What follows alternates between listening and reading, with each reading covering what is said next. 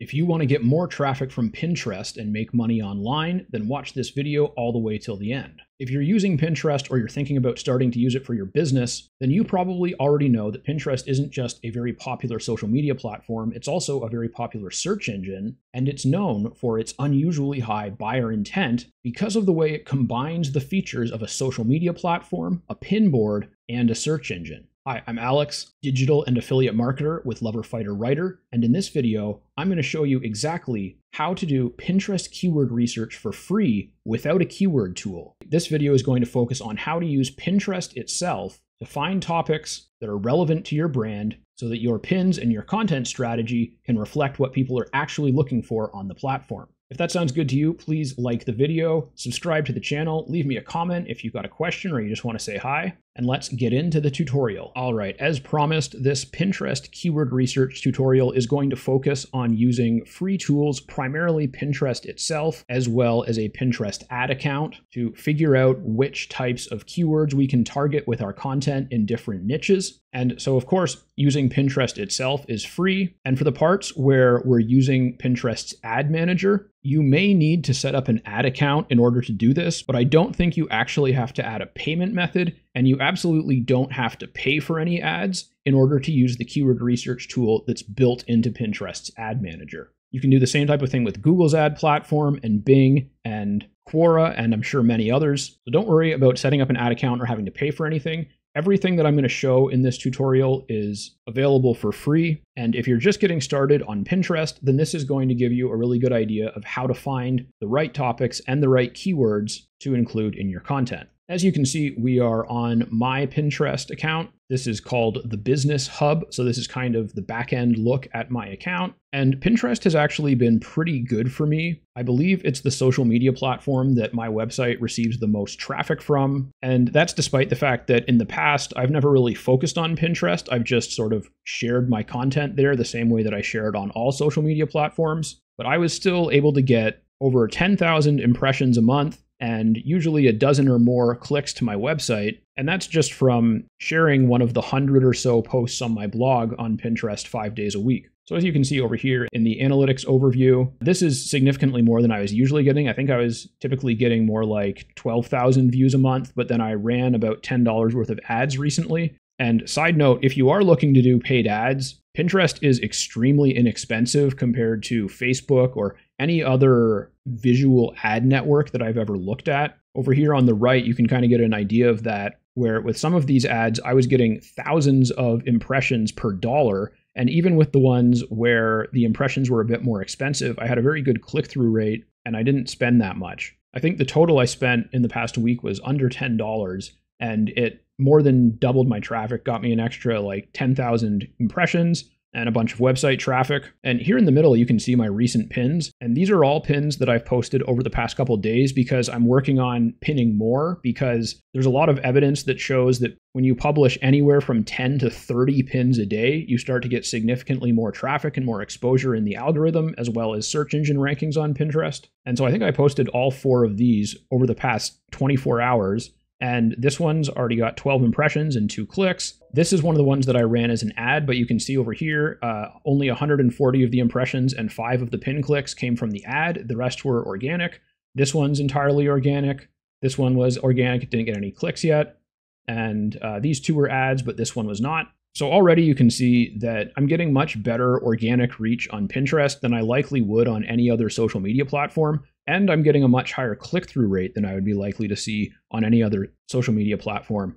Because unlike most social media platforms, people don't come to Pinterest just to hang out and be entertained. They typically come to Pinterest to do research, to get ideas, and effectively to decide what to buy. So it is a really good option for both organic and paid marketing. And we're going to start with just using Pinterest itself. You can use the search over here from your dashboard, but my favorite way to do this is to open a private window. So I'm using the Brave browser, but whether you're on Brave or Chrome or Firefox or something else, they pretty much always have the ability to open what's called a private browser window or an incognito mode browser, because you're not going to be signed in on the private window, which means the search engines won't be affected by your past searches or by anything that the platform knows that you tend to search about. Now we're on Pinterest in a private or incognito browser window, and you can check out the Today, Watch, and Explore pages, which all feature a different version of what's popular and what's trending on Pinterest. And so depending on what type of business you have, what you're selling or promoting,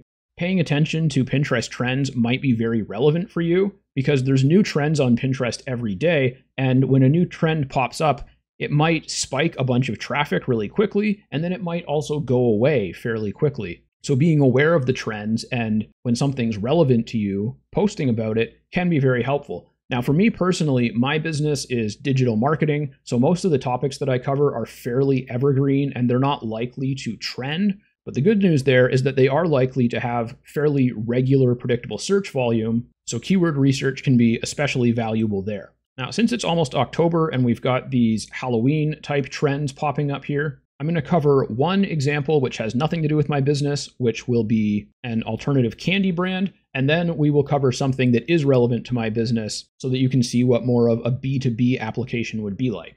So let's imagine that we are running or working for a business that sells healthier alternatives to popular candy. With that in mind, you can see how Halloween might be a big time of year for this brand. And so we're going to be looking to capitalize on the Halloween and autumn trends in order to get more attention and promote our healthy alternative candy. So when I click on the search bar up here, it's going to recommend a number of popular things. You can see Thanksgiving and Halloween showing up right here. So I'm going to use those as inspiration, and I'm just going to start typing Halloween candy. And so right away, we've got some pretty good ones. Halloween candy ideas. Idea posts are very big on Pinterest.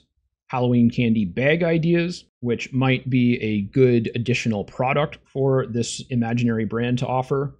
Halloween candy bowl, Halloween candy apples, which might be something that we sell as a healthier alternative. And you can do this keyword research method on most search engines. It certainly works very well on Google and YouTube. And most people call it auto-suggest keyword research or something like that, because you're using the platform's auto-suggest capability in order to see what other people are searching about right now. And so when you're doing this, one thing that you can always do to expand on a topic is add a suffix, which is a word that comes after, such as for in this case. So now we have Halloween candy for school, Halloween candy for kids, for toddlers, for trick-or-treaters, classmates, coworkers, party, teachers.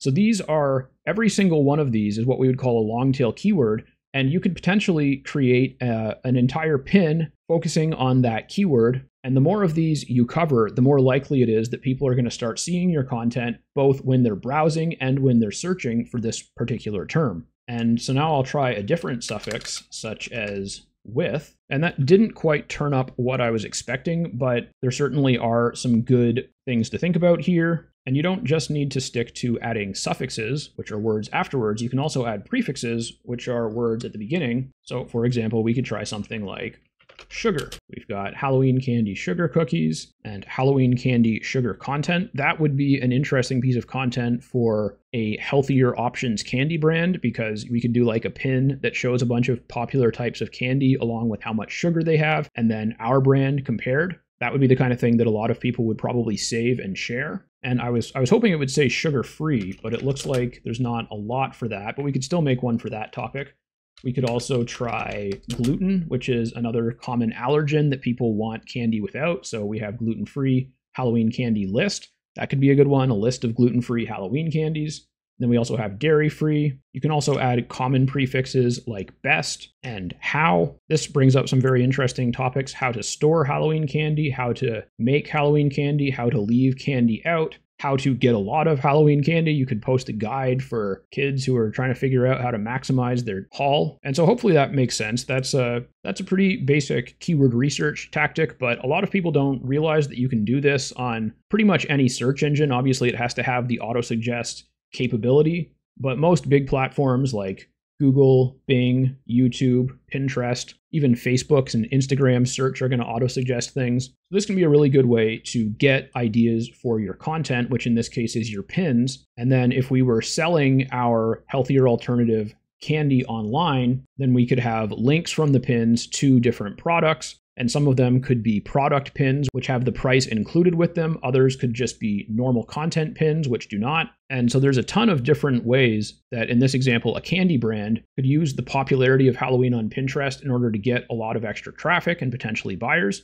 And before we switch over to the keyword tool inside the ad manager, let's take a look at something that is related to my business. So one of the articles that I've been working on lately that's already on my blog has to do with MRR products. So I'll just put that in. And MRR stands for Master Resell Rights or Master Resale Rights. It's a popular type of digital content that you can buy for fairly cheap and then resell at a higher price, usually with some sort of an enhancement like creating a bundle of products or making it part of something else that you're already selling. And so in this case, it's a much more niche topic and it's a much more complex idea than candy. And so I'm gonna have to do things a little bit differently. So first I just put in MRR products, and you can see I've got MRR products to sell, digital products with MRR, free MRR products. And so the first thing I'm gonna do is I'm just gonna expand the initial word to master resell.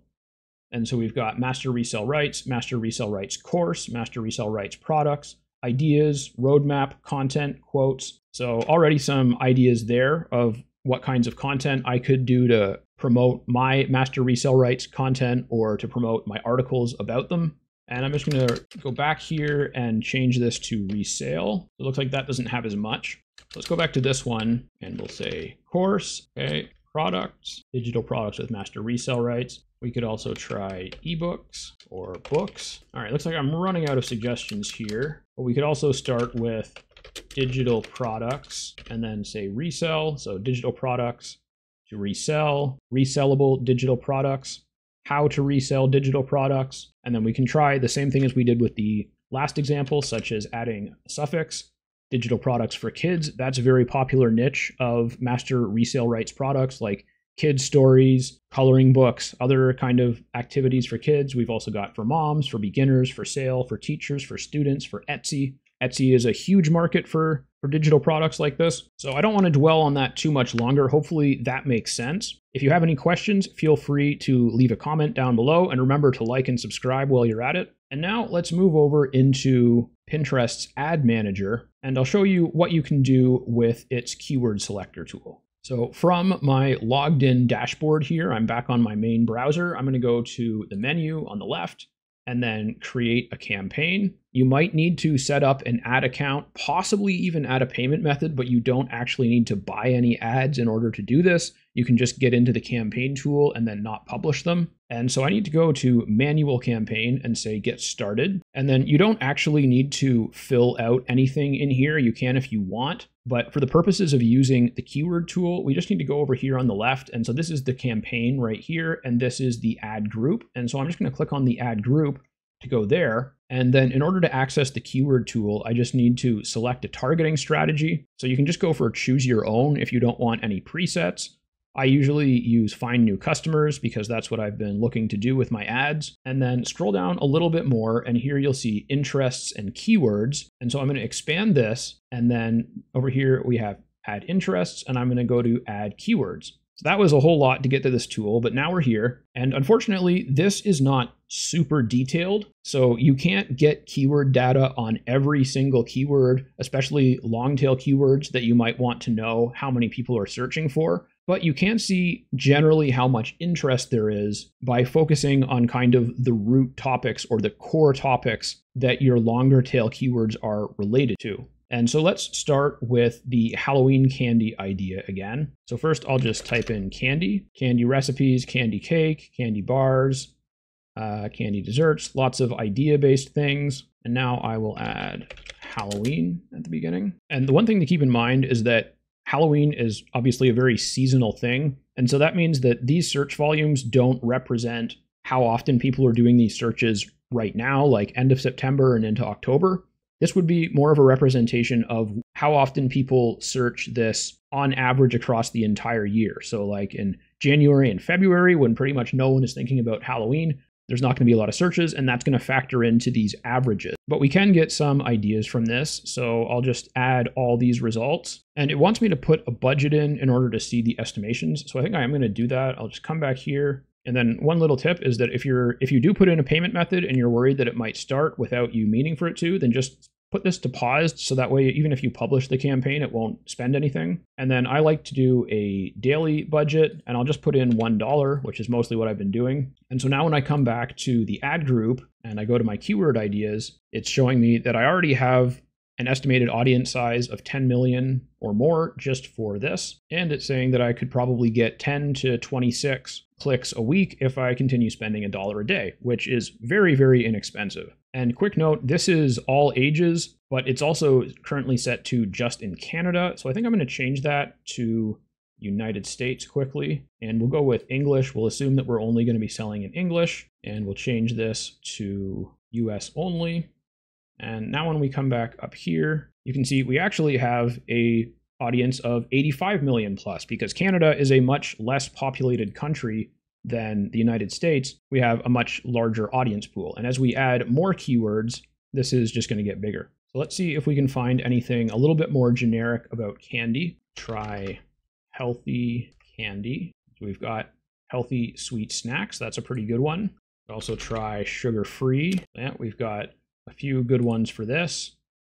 Sugar-free candy recipes, sugar-free dessert. And I think there were some good ones back on just sugar-free as well. Yeah, because these would technically be relevant as well. And then let's try gluten-free. Yeah, we've got gluten-free candy, gluten-free candies, gluten-free dessert. So this would be a really good audience if I was going to run ads for this imaginary brand, because we'd be targeting a massive number of people in the United States, but we would be unlikely to be showing our ads to anyone who isn't interested in one of these things. And now let's take a look quickly at the other example, which is the master resale rights products. And so I've already looked into this one a little bit, and there's not a lot, but as I mentioned, you just kind of have to go to the root. So if I say master resale, that doesn't get me anything. Master resale doesn't get me anything. If I put in MRR, that shows up, but I'm not sure if that means what I want it to mean there. And so I can try MRR products, but no. MRR digital products, no. So I'm gonna have to go back to the original term and say master resale. Even that doesn't get me anything. So I'm gonna have to reduce that down to a more basic term, which is going to be resell. And now I've got some stuff I can work with, right? So we've got resellers products, resellable products, resell products, a bunch of good ones for me here.